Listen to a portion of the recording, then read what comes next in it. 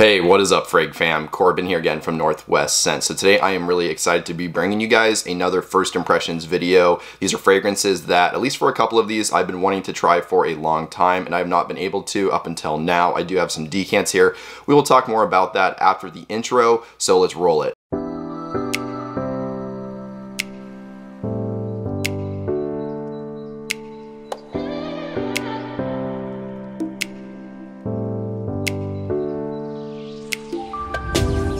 Alright guys, welcome back from the intro, and like I already said, we're going to be doing some live first impressions here on camera of some awesome fragrances that I've been meaning to try for a long time. And like I already mentioned earlier, these are not blind buy first impressions that from a full bottle. These are actually first impressions coming from Decants, which is definitely the smarter way to shop. And I have to thank DecantX for sponsoring this video and sending me these fragrances to try. So if you guys are unaware of DecantX, they're an awesome decanting service. They offer both niche designer fragrances, some indie fragrances as well, and discontinued fragrances even. So they have a very wide range and catalog of fragrances at a very competitive price as well. I do have a discount code, which is NWS17. If you guys are interested, that'll get you 17% off with no commission to me whatsoever. That's just to give you guys some savings. You can definitely utilize that, especially for what we're going to be talking about here today, which is actually their new boxes, which are really nice looking, and they actually open like this. So they have a magnetic kind of seal right here, and let me show you what comes inside. So you get 5 premium atomizers, and they're all 5 milliliters. They are labeled on the inside. If you pull out the little vial, it'll tell you what the fragrance is. You get about a 10% savings if you go for these boxes rather than buying each of the fragrances like separately, or you can utilize the 17% off coupon, which again, that'll give you 17% off rather than 10%. You cannot stack both of the coupons, but you do get a little bit more savings again with my coupon. Again, with no commission to me, that's just to give you guys some savings. So again, I have to thank DecantX for sending me these fragrances and sponsoring this video. And finally, with all that out of the way, let's dive into the video with the first fragrance I'm going to be trying.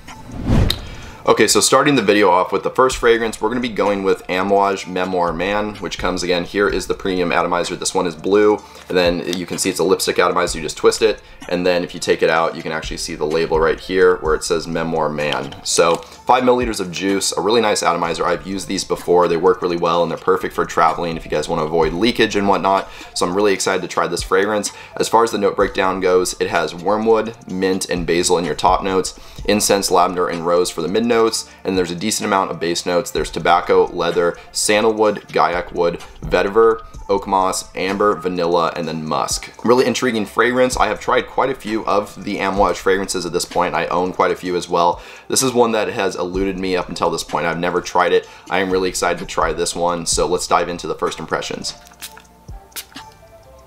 Okay, so yeah, there is definitely an overall kind of green feel to this fragrance. I'm definitely getting that, I would say, the wormwood, and then kind of the gaiac wood as well. Even though the gaiac wood is in the base, it's kind of coming to the front here a little bit.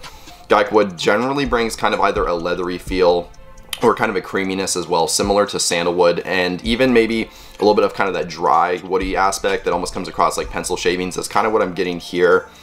Like I said, there's more than just a woodiness to this. There's definitely a green feel as well, which I believe would be coming from the basil. And then the mint, it's not overly cooling like, you know, mint comes across sometimes, but it's kind of presenting itself vaguely as mint. Of course, it's working with that basil as well. There is, like I said, incense here in the mid notes, and I can kind of pick that out in a way. There is a little bit of kind of this like fruity smokiness, if that makes sense. Sometimes actually incense does kind of have a little bit of a fruitiness to it, and even a sweetness, which is really intriguing. And then there is kind of like a burning tobacco feel as well. It's not super smoky, and I think it's maybe just the tobacco working with that incense, but I'm kind of getting almost like that kind of lit tobacco, not like a lit cigarette where it's like off-putting, but you know, it's that kind of cherried tobacco that's maybe burning a little bit, giving you kind of like a cigar smell in a way. It's working really nicely here. And there is actually a prominent sweetness as well.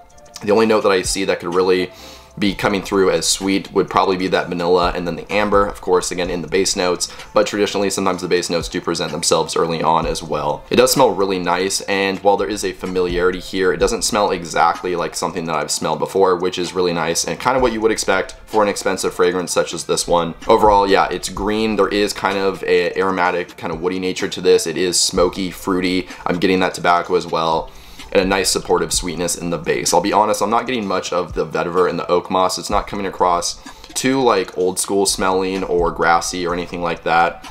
It's just really nice smelling. Very pleasant overall. I think the smell is put together for the gentleman.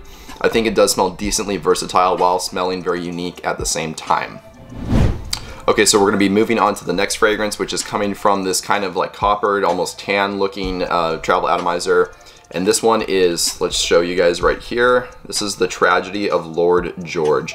Now, this is one of the fragrances that I've been meaning to try for a long time. I believe this was in my top 5 fragrances wish list for 2021 video. And if not, it was really close. Again, this is one that I've been wanting to try ever since like last year. It's been going on a year at this point. This is supposed to be an aromatic fougere or barbershop fragrance, despite the note breakdown, which is pretty simple. You have woody notes, brandy, tonka bean, and then amber. So if you're looking at the note breakdown, it doesn't necessarily show itself as being a fougere. You don't have lavender listed, you don't have geranium, you don't have like other herbs like basil or mint, stuff like that. You don't have oak moss. Traditionally you see a lot of that in a fougere, but people say time and time again that this smells like a creamy aromatic fougere fragrance. So I am really excited to try this one. Let's not hold off any longer and let's actually smell it. Okay, so yeah, immediately I can definitely see what people are talking about. There is definitely a creaminess to it. Almost like what you would kind of get with like lavender mixing with some like herbs. You know, you kind of get like this creamy feel. Sometimes it comes across like shaving foam in aromatic fougères. Great ones that come to mind would be At the Barbers by Maison Martin Margiela, or things like Rive Gauche Pour Homme from Yves Saint Laurent, or even Malakios from Bulgari in the La Gem line. You know, those all come across very creamy. I'm kind of getting that aspect here. There's also almost an equally like dominant powdery nature to this fragrance in a way. I don't want to necessarily say like baby powder, but it's almost something that kind of hints at that. It could be coming from the tonka beans here listed, which of course tonka beans usually bring a sweet quality, almost like an edible gourmand style, but also quite powdery at the same time. I'm definitely getting that here. Then there is definitely a sweetness as well. This is not even close to being like too throttlingly sweet. That's not what I'm saying. This is not an overly sweet fragrance, but it's not super dry at the same time. There is a nice bit of sweetness in this fragrance, which works really well with kind of these more, I guess you could say like harsher, drier, more masculine notes. There is definitely a woody nature to this as well. It's not presenting itself to me necessarily as like cedar or like rosewood or any other kind of specific woody note.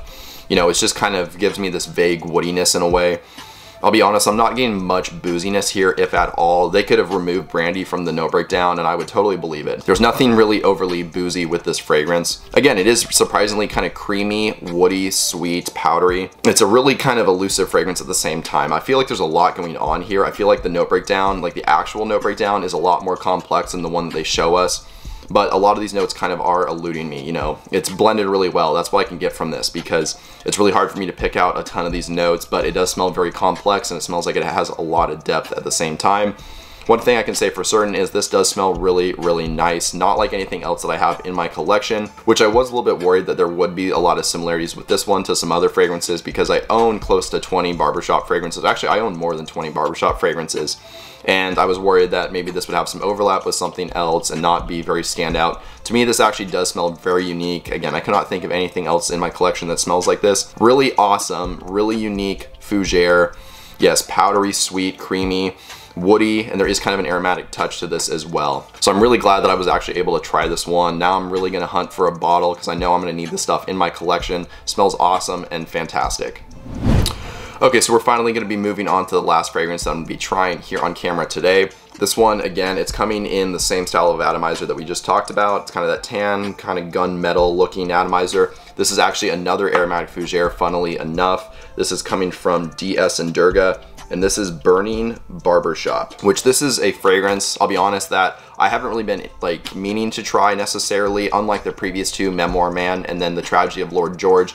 Those are ones that have been on my radar for a while and ones that I have been meaning to try. This is one that I just saw on DecantX's like fragrance catalog, and I thought, why not? Barbershop is in the name. It's going to be an aromatic fougere most likely, or a barbershop fragrance, and I love those, so let's check it out. I don't really know what to expect as far as the note breakdown goes. It has lavender, mint, vanilla, and lime as the notes. So you might think that there's going to be some kind of like smokiness to this. Maybe it's even going to smell warm, almost like fire, you know, burning barbershop. But from the note breakdown, there's nothing really like that that would reflect those kind of aspects. So I'm not really sure what to expect from this fragrance, but we'll have to check it out. So let's go ahead and spray it. Okay, yeah, there's definitely like a burning, smoky nature to this. So the name is very, very fitting. And that's definitely what's at the forefront. So the first thing that hit me is like this smoky kind of, not really incense style of smoke, more like what you see maybe with like Cade oil, which they used to use in the original batches of Aventus, also known as birch tar. Brings a very realistic smoky nature.